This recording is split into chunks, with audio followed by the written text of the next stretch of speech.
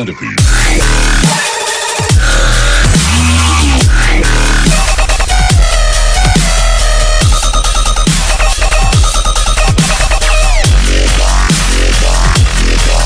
Sup YouTube, a Visual Gaming Network, and welcome to episode 4 of our Jetpack Joyride game in Java tutorial. Last episode, we implemented our dimensions into our game and I gave you guys an explanation of what inheritance in Java is. This episode, we're going to be creating something that pretty much every game needs, a frame. So I'm going to dive right into this episode.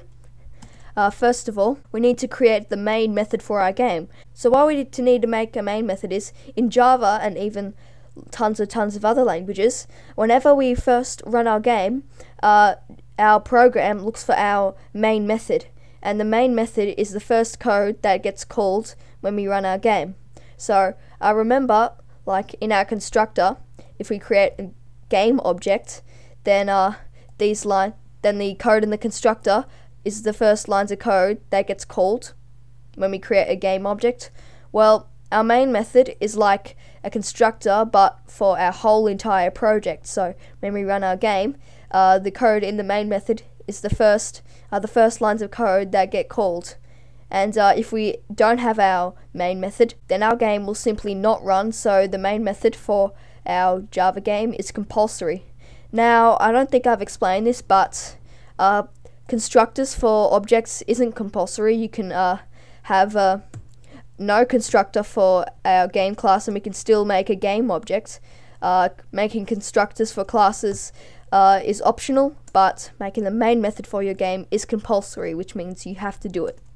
So to create our main method, our method will be a public static method, and the type of method will be a void. And I don't think I've explained this before, so I'll explain it now. What pretty much void is that it returns nothing. Let's say if we create an int method, then we have to return an int. So let's call it, I'm just going to make an example, public static integer.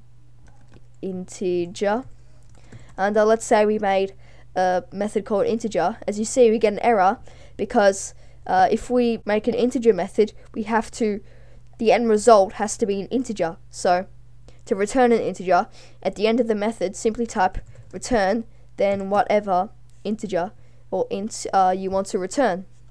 And we can actually use that to create variables. So let's say we can actually set width to integer. So we can make public static final int width equals integer, and what that will do is that it will actually set our width, not integer, width. It will set our width to whatever integer returns, and because integer returns 0, it'll set our width equal to 0, and we can do that. And it doesn't have to be ints, it can actually be strings, and we have to return a string. It can be a boolean, and we have to return a boolean, true or false. But a void, pretty much we have to return nothing. All void does is that executes the code inside of the method, and that's it. It doesn't have to return anything. So our main method will be a public static void method, and because I call the main method a main method, our public static void will be called main. And by the way, remember how I said last episode that our constructors can have parameters like int 1 or something? Methods can actually have parameters too. It doesn't matter if it's a void method, an int method, a string method, a boolean method. Pretty much every type of method can have parameters, just like constructors. But like constructors, it's also optional. That's why we don't get an error when we don't put in any parameters for our main method. Now, we haven't actually finished our main method yet. To make our main method the main method for our project, all we have to do is in the parameters, we type string, then put square brackets. I'm not going to explain it because it's not that important. And then we want to call it args. So it's creating a string array called args. We don't need to really worry about what arrays are at the moment. I'll explain arrays in a future episode when they are more important to what we're doing at the moment. So yeah, by the way, just to create an array, let's say if you wanted to create a string array, after string, you'll put some square brackets. If you wanted to create an int array, you'll put int, then square brackets, and so on for booleans and other types of variables. So yeah, now we're going to test if our main method actually works. So now we're going to print out something in the console. To do that, you type system.out. Okay, it was kind of loading there for a second. So system.out.println. And because it's a statement, put a semicolon on the end. And then the brackets, we're going to fill in a string parameter. And the string parameter would be what we want to print out inside of our console here. So let's say we want to print out hello world. So if this works, whenever we run our game, our Java program should find our main method here, and it would execute this line of code. So a string called hello world will be printed out into the console. So now, to run your game, all you have to do is go to the top bar of your Eclipse here, and click on this little green circle with an arrow inside it, a white arrow, and that's the run button. So hit run. And there you go. As you can see, that a string called hello world has been printed out into the console, which means our main method thing has worked. We can actually run our game and it will do something. So yeah, and by the way, to close your program, you simply click one of those X buttons here. It doesn't really matter which one you click. So yeah, now I'm going to remove this system.out.println thing. And now in our main method, we're going to actually create a game object. Well, we're going to create two objects. One would be something called a game object, and one would be something called a JFrame object. So first we'll create our game object. And if you remember from yesterday, the way to create an object is you type what sort of object you want to create first. Then you give the name to your object, and you set that equal to a new, then game or whatever object you're making. Put some not curly brackets, just normal brackets, then put a semicolon on the end, as the line of code is a statement. And if you have to fill in a parameter for your object, then fill in the parameters. Now we're going to create a JFrame object. Now a JFrame is pretty much a frame, like a normal game frame, but like in Java. So yeah, nothing too in-depth there. So we'll create a JFrame object. Let's call our JFrame object frame. I'll set that equal to a new JFrame, of course. And we get an error because if you remember, last episode we needed to import a dimension because it was a class that existed outside of our package. We need to do the same for JFrame. So you put your mouse over the error and click import JFrame, or you can do Control-Shift-O or Command-Shift-O if you're on a Mac like me. So now for our JFrame object, we can actually give our frame a title, and to do that we can actually fill in an optional string parameter for our JFrame. Like I remember last episode I talked about you can have multiple constructors for an object. Well, there's multiple constructors for a JFrame, and two of them is obviously a one with no parameters at all, which is the one we're using right now, but another one that takes in a string, and that'll be the title for our frame. So all I have to do to set the title for our frame is fill in a string parameter for our JFrame. So let's call our JFrame Jetpack Joyride tutorial. So now, just because we've created our JFrame object, it doesn't mean we've actually made our JFrame visible and like we can see it. The object is there, but it's pretty much not doing anything, so it technically hasn't created an actual frame yet. So we're going to do that right now. Under our objects, we're going to call a method in the JFrame class in a non-static way. And if you remember, accessing methods in a non-static way is using the name of an object and then typing whatever method you want to use. So the first method we're going to type is frame.add. Not add with not add window listener. What is this? So just frame.add. And as you can see, we get an error because for this frame.add method, we have to fill in a parameter.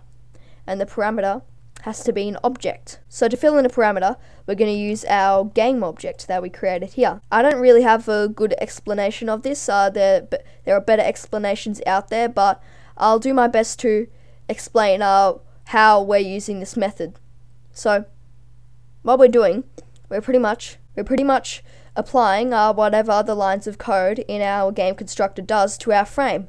So it's pretty much applying these lines of codes to our frame object. So it's setting the preferred size, setting the minimum size, and setting the maximum size. So by typing frame.add game, it's pretty much setting all the preferred sizes, the minimum size and the maximum size for our frame. Now we haven't actually fully set the size for our frame yet by doing this. To actually set the size for our frame, we have to type under the line of code, by that I mean frame.add. Under that we type frame.pack, and what this does is it actually sizes our frame. So frame.add applies the lines of code, so the setting preferred size, etc. And frame.pack actually sizes our frame based on what we have applied to our frame. So yeah, now we're going to do some other things. Under frame.pack, we have to type frame.setResizable. And as you can see, we get an error because setResizable is a Boolean method. And because a Boolean can exist in two states, true or false, we have to fill in a true or false parameter for our frame setResizable method. So of course, setting setResizable equal to true will make it so we can actually resize our frame, which is a good thing, but we're going to actually set it to false, because if we actually set our frame.setResizable thing equal to true, then when we resize our frame, it's going to cause graphical errors without optimizing that. I'm not quite sure how to do, so maybe I'll learn how to optimize our game so we can actually resize our frame without any graphical errors in the future.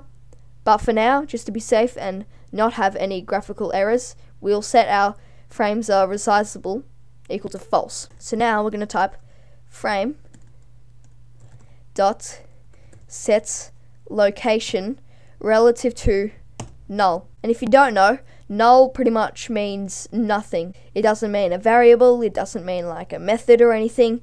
Null pretty much means nothing.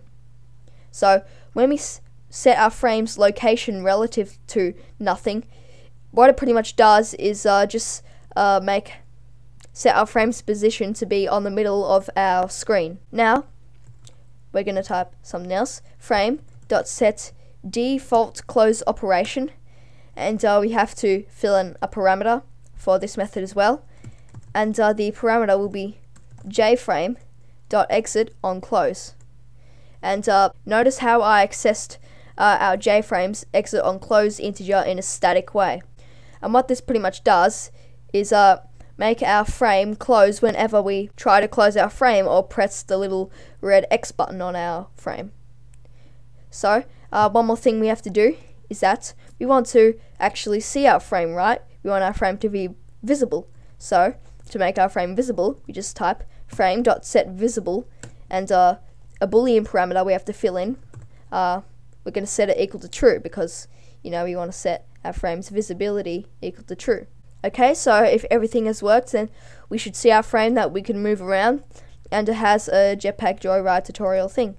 And it should appear in the middle of our screen, and when we try to close it, it would close normally. So we'll click the run button, we'll run our game. And there you go. As you can see that we have created our frame.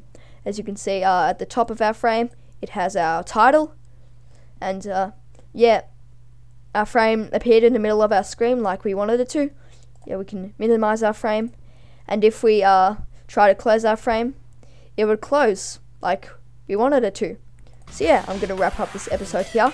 If you enjoyed, feel free to leave a like, a comment and subscribe. If someone of you know is interested in learning how to program a game in Java, please let them know about this channel. If you have a Twitter account, please feel free to follow me on Twitter. So see you guys soon. Bye.